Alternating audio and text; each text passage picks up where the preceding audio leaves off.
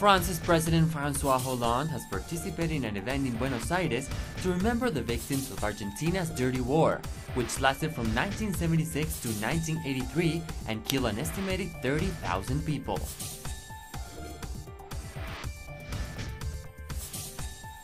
At least 4 people have been killed in Somalia's capital Mogadishu in a mortar attack targeting the presidential palace claimed by Al-Qaeda-linked group Al-Shabab. The Somali president has also said that up to 200 Kenyan troops were killed last month in another attack. Ireland is remembering its worst years of Dublin street tit-for-tat executions and threats to journalists ahead of this Friday's elections.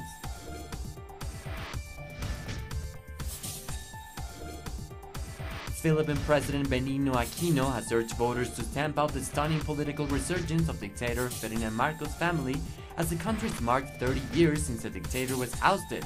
Marcos' son is gathering support in his bid to become vice president.